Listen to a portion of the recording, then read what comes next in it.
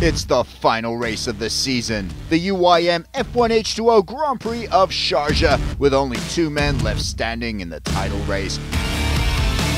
Sean Torrente and the sleek might of Team Abu Dhabi versus Jonas Andersson and the scrappy never-say-die tenacity of Team Sweden. One will taste the thrill of victory, the other suffer the agony of defeat. The battle lines are drawn. The showdown was on Khalid Lagoon, where world champions have been forged for nearly 2 decades, Sharjah hosting the traditional season finale of the UIM F1 H2O World Championship since 2004. Sharjah is a unique emirate in the UAE with a very different feel to the glitz and glamour of neighboring sheikdoms. While Sharjah is a progressive and modern city with a world-class infrastructure, this is a place that instead puts tradition, heritage and culture in the spotlight. A city that reflects the rich Arabian Islamic influence that has shaped Sharjah, evident in the multifaceted and diverse architectural landmarks that the city has to offer, spanning various cultures and geographies. Sharjah has an intimate relationship to the surrounding environment, from long stretches of sunny, sandy beaches to the haunting beauty of the desert and its unique wildlife just a drive away, all of which hold pride of place in local Sharjah culture. The city boasts parks and museums and such treats as the Al Mahatta Aviation Museum and the Butterfly Sanctuary on Al Noor Island and Khalid Lagoon. This Middle Eastern hub provides the perfect finale for the UIM F1 H2O season, a week-long water celebration in which aquabike motos were raced along with the UIM F1 H2O and F4 Championship as one of the world's most renowned water festivals came alive in a mix of adrenaline and elegance. Those daring enough also had a chance to take a spin in the F1 H2O 2-seater, not for the faint-hearted. Now let's take a look at the drama from the last round.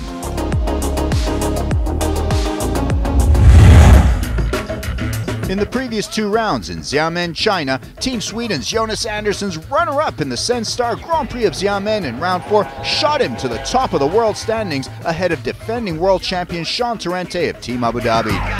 With his back against the wall, Torrente knew he had to step up his game, and that's just what he did, taking pole position to lead from the start in the Senstar Grand Prix of China the following day. The conditions were very rough on Wuyang Bay as the winner from the previous day, Alex Carella, blew over as he tried to pass Torrente. With 4 yellow flags and half the field unable to complete the race, it was Schiap and Andersson who moved up into 2nd and 3rd positions behind Torrente, both passing Marit Stromoy. They brought the pressure on Torrente, but the American held his nerve and closed out the win, his 2nd of the year, which shot him back into the lead of the title race. But that 3rd place for Andersson meant he was still very much in the running, just 5 points behind Torrente going into the final round in Sharjah. Let's get electrified.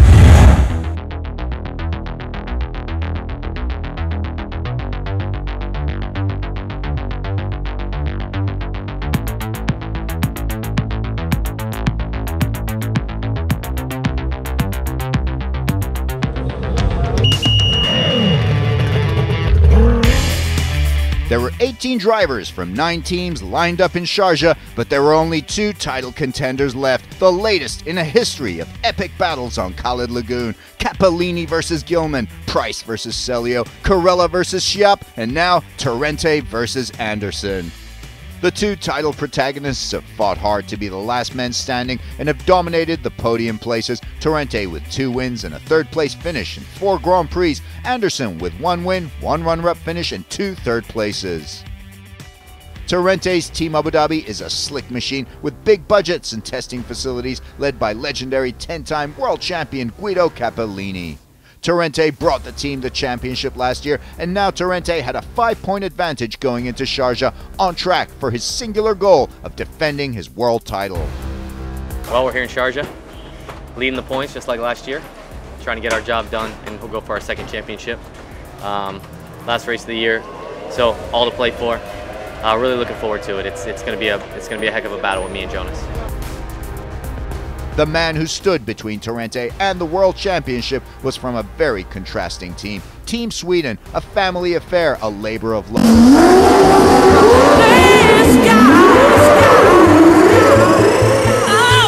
Where Anderson works on his own boats, tunes his own engines, doubles as manager with his wife, who is also his radio person. Jonas Andersson has never won a world title in 14 years on the tour, and this was as close as he'd ever come to a shot at becoming world champion. But the odds were stacked against him. He had to finish the race in first place with at least one boat between him and Torrente. Yeah, for sure this weekend we have some pressure. We can win the championship, and it has never happened before. But I have nothing to lose. Try to make a clean race and have some luck to finish with the engine in one piece. Leading the chasing field is Marit Stromoy of Emirates Racing. She won her maiden Grand Prix in Sharjah 2015 and has been in brilliant form all year in her quest for a first ever year-end World Championship podium finish. Before this, I finished twice on 4th position and being on the top of the podium. And the overall ranking would be a huge step, and it's what everyone at home is expecting me to come home with a medal. We know that it won't be silver or gold, but if we can get a bronze, I will be very happy. Sharjah team will be looking to post good results in home waters for the 20th year anniversary, led by two-time world champion Sami Seljo of Finland, racing alongside his countryman Philip Roms. 20th time here in Sharjah is big time for us now, especially now after all these years we became as the Sharjah team. So all the fans and supporters around us is here. Everybody's focusing to watching the Sharjah team. Let's see what's happened there, but we will push for the win. Me and Philip, we try everything what we can to be fast for the Sharjah. But waiting to throw a wrench in the championship contenders' plans are a formidable cast of former Sharjah winners and world champions who want to finish the year on top of the podium. Three-time world champion Philipp Schiapp of CTIC F1 Shenzhen, China. Four-time world champion Alex Carella of Maverick F1. Eric Stark of Victory Team, and Daniel Kamzi, Torrente's Team Abu Dhabi teammate and fourth going into Sharjah. The Sharjah circuit is famously challenging. Sticky water conditions, waves reverberating off the lagoon walls, and the glare of the late afternoon sun streaming through the buildings and combining with the spray. Also back on the circuit is the notorious yellow right-hander, which was omitted last year.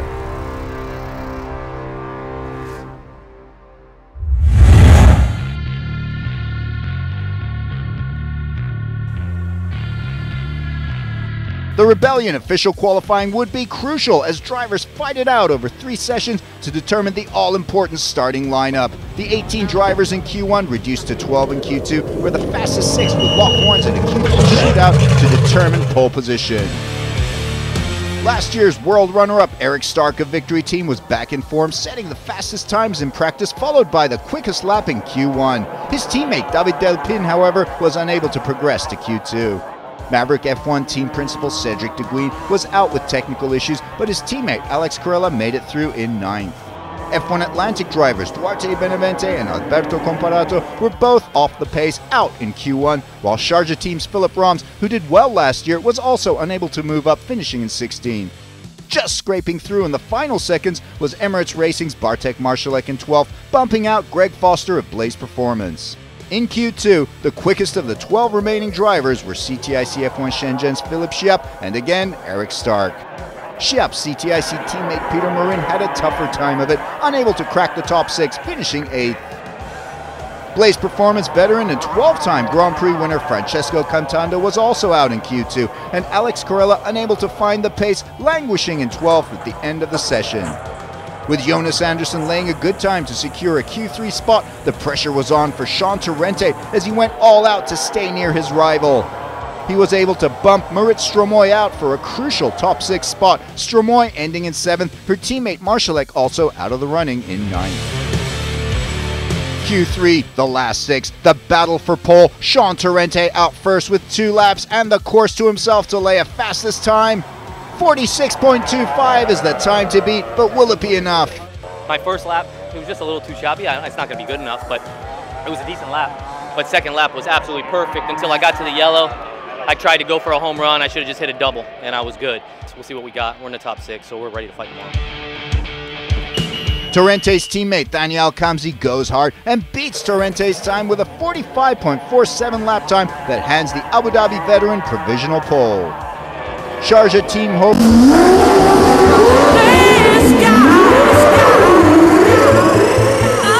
rest on Sami Celio, but he's unable to beat either Torrente or Al-Khamzi with a 46.47 time. Jonas Andersson sees his chance. He knows Torrente's time isn't great, and he wants to put a couple of boats between him and Torrente on the start pontoon. It's pure perfection from Andersson. What a lap, what a time, 45.26. He's ahead of Torrente, but there's still 2 drivers left. Yeah, I don't know if it's enough, but I'm before Chaine, and that's important.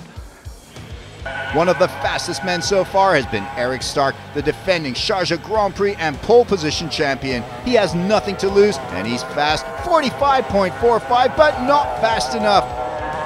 Andersson breathes a sigh of relief as a second driver slips in between him and Torrente.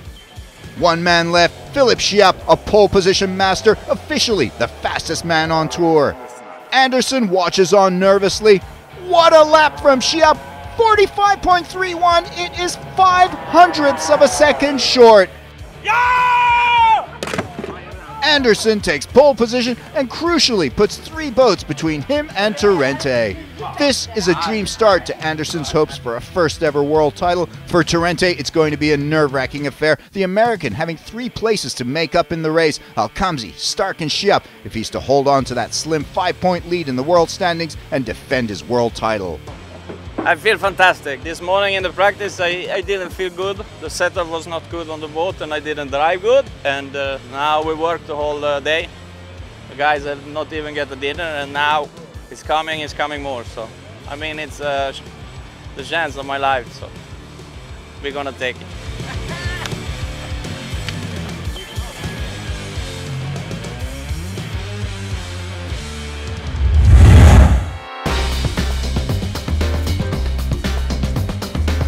The UIM F1 H2O family was treated to a traditional Arabian feast in the desert where they had a chance to unwind and enjoy Sharjah's incredible hospitality.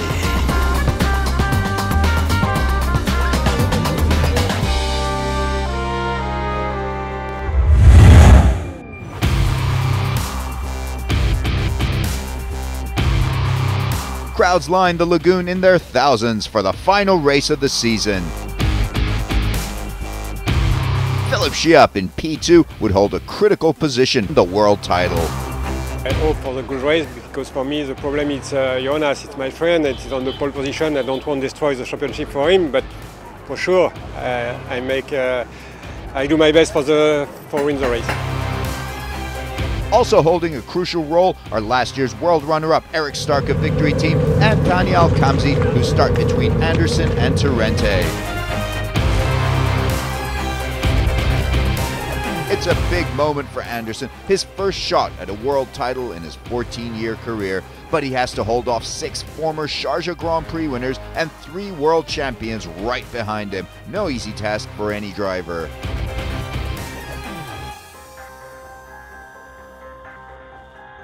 The starting grid, Andersson with pole with 5 points to make up with Torrente in the standings, knowing he'll have to put at least a boat between him and the American. Celio starts in 6th, Stromoy is in 7th, then it's Morin in P8, Marsalek P9, and Andersson's teammate Eric Eden in P10, followed by Cantando, followed by 4-time world champion Corella in P12. The final minutes, nerves are taut, the tension is palpable, almost complete silence on the starting pontoon as the teams and drivers await the start. The lights go out, the race is on. Great start from Jonas Andersson, the Swede surging ahead on the opening straightaway to the commitment buoy. Eric Stark in trouble, he gets bumped on the right sponson by Thani Al-Khamzi, who crosses Stark's race line. Stark recovers, but he loses precious time. Right up there with Andersson is Philippe Chiappe. Torrente also making a great start as that collision between Al-Khamzi and Stark helps push him up neck and neck with Al-Khamzi.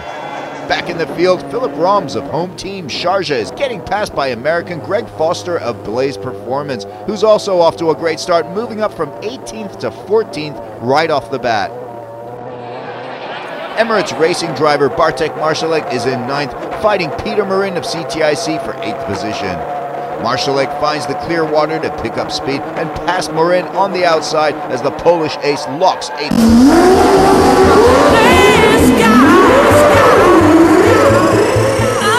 position. Anderson is in the race of his life, opening up a nice gap with Schiap in second, hoping Schiap and Al-Khamzi can hold off the hard-charging Torrente. Torrente makes a move on Al-Khamzi. He swings around on the outside, trying to find a way around his teammate, but Al-Khamzi holds firm. Himself a multiple Grand Prix winner in Sharjah, who knows this circuit well. Good job. Keep. Torrente in the #1 boat, cuts inside on the straightaway. Al-Khamzi on the outside. Torrente moves up, they are dead even. Torrente hugging those turns tight, holding on to that inside lane, not letting Al-Khamzi pass. Just one lap into this 45-lap race, and Torrente has already moved up 2 positions from 5th to 3rd. Great start. As Anderson gets into a groove in the lead, Schiap now holds the key to this race. If Torrente were to overhaul Schiap and Anderson win the race, Torrente would retain his world title on countback. While the two would have 2 wins apiece this year, Torrente's 2 runner-up finishes to Anderson's 1 would seal the title for the American. Further back, Marit Stromoy, who is poised for a first-ever year-end podium, has maintained 7th position, and she's on target for the 3rd step of the podium now. Marszalek right behind his teammate Marit Stromoy, behind him Peter Marin, but Marin now finds Francesco Cantando coming up from behind to challenge the Frenchman, who is 6th in the standings going into Sharjah. Eric Eden lost 2 positions at the start, dropping back to 12th, and he gets hit by Greg Foster on the inside lane as they come around the yellow right-hander, which leaves the young Swede limping on the circuit. Eric Stark also succumbs after that bump with Al-Khamzi at the start. Last year's world runner-up closes the season. Then I had a very bad start. Tani was very bad and was cutting my lane directly, so I almost blew over, and then I was after. Dani Al-Khamzi would later be disqualified for cutting Stark's lane. Meanwhile, Francesco Cantando has bumped Marin down a spot to 9th, while both drivers are chased by Alex Corella in 10th. But Corella loses control, he spins and rolls. Corella's boat badly damaged, his race is over, but at least he lands right side up and is unhurt. That would be a yellow flag. I lose lead on the right corner, I try to take it back and I ballerol and finito. All the work Anderson put into opening a gap is gone, and now the Swede has to try and hold off an attack by Schiap, and more importantly, hope that Schiap can hold off Torrente, who surely senses an opportunity now. The green flag is up, the race resumes. Al-Khamzi in 4th, blinded by light and spray. No problems for Anderson, he maintains his lead, and Schiap holds off Torrente, but the gaps have narrowed between the 3 drivers. Great restart by Sami Celio, the Sharjah team ace, moving up into 4th, overhauling Al-Khamzi, who also has to fend off Marit Stromoy coming from behind on the inside. Stromoy makes a mistake, she gets some air under her, and that's all Al-Khamzi needs to slip past her. Al-Khamzi is in 5th. Stromoy's mistake proves costly as she's then passed by fast-moving Bartek Marszalek, who passes his teammate, bumping her down a spot. Even Cantando gets past her briefly before she recovers and gets back on track. She knows that she needs to finish near Al-Khamzi, otherwise she might lose the year-end podium spot to him. No change at the top, Anderson with a comfortable lead, safe in 1st for now. Schiap 2nd, Torrente 3rd, knowing unless he can pass Schiap, Anderson will snatch the world title away from him. By the 12th lap, Marszalek goes from strength to strength, having a great race as he pushes on Al-Khamzi in 5th. But just when Anderson rebuilds a gap over Schiap, the yellow flag comes up yet again as Cantando takes out a buoy, possibly blinded by the sun and spray on the corner. Both Blaze Performance boats are back on the pontoon. Their races are over. The end to a dismal year for Cantando, who was unable to finish a single race in 2019. I dislodged 2 boa, so I'm disqualified for sure. This sun today is really bad. You cannot see nothing. So, unfortunately, out from the spray, I was in the middle of the turns. Nothing to do. The second restart of the race coming up. Torrente once again sees a chance to take Schiap. Also, enormous pressure on Anderson. Can he hold his lead? The green flag is up. Anderson holds on to his lead. Further back, it's mayhem as Sami Celio and Tiny Al-Khamzi nearly collide. Bartek Marszalek escaping the confusion. Marit Stromoy has snuck through on the inside, coming fast around that corner, and she slips her way past Celio, Al-Khamzi, and her teammate Marszalek to move up into fourth.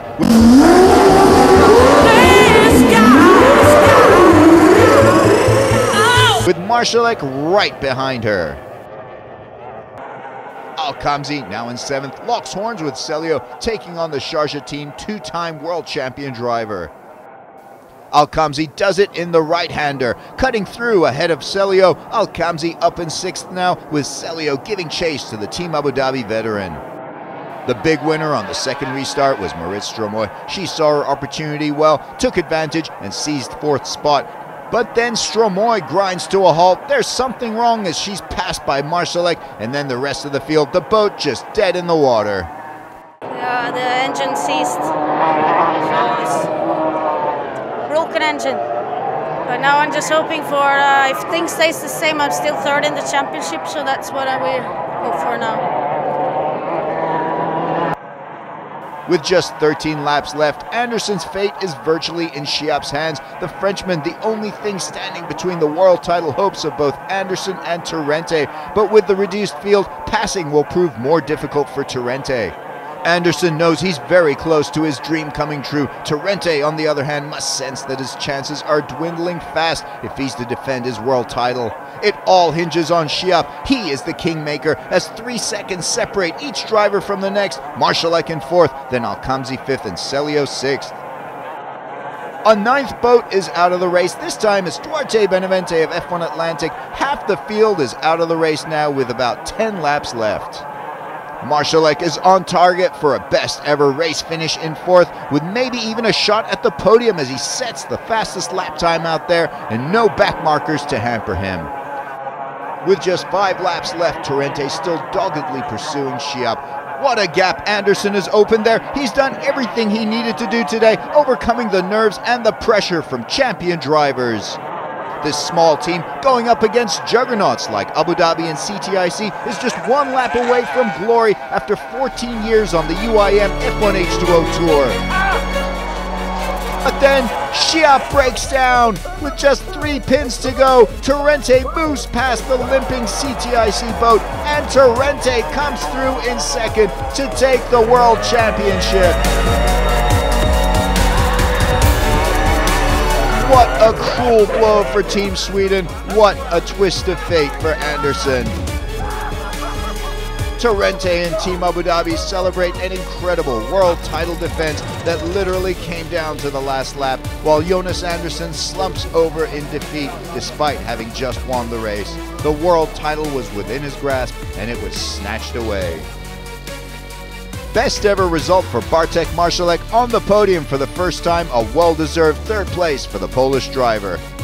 Anderson did everything he needed to do, and he did it well, with limited resources and crew, to bring himself and his team to where they are now, and it is an incredible achievement. Just 9 boats finishing the race. Celio finishes 5th for the local team. Schiap drops down to 6th after being in 2nd for 44.5 laps. Comparato manages to finish in 7th, Delpin 8th, De Guin completes the race in 9th. Torrente on top of the world, now a 2-time back-to-back world champion. In the team standings, it's Team Abu Dhabi once again retaining their world team title comfortably with 106 points. Team Sweden a world runner-up on 89 points, and Emirates Racing finished 3rd.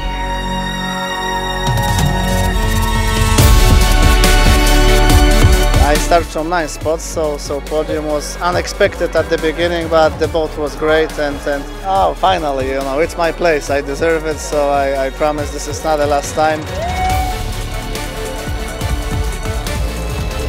No, I mean, I did what I have to do.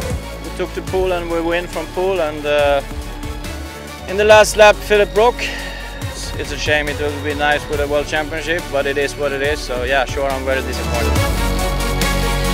Anderson and Torrente complete the year on equal 79 points. Torrente wins the UIM F1 H2O title on countback. Stromoy just manages to hold on for a career-best season-end result in third. Alkamzi fourth, Marshalek finishes fifth, then Carella sixth. Yeah, it feels great to be third in the championship. Luckily, I couldn't finish today. Boat was fast, and I had the pace to actually be on the podium, but in the end...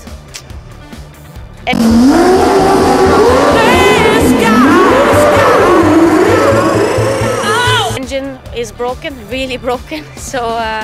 but finishing third in the world in Formula 1 is a dream come true, so yeah.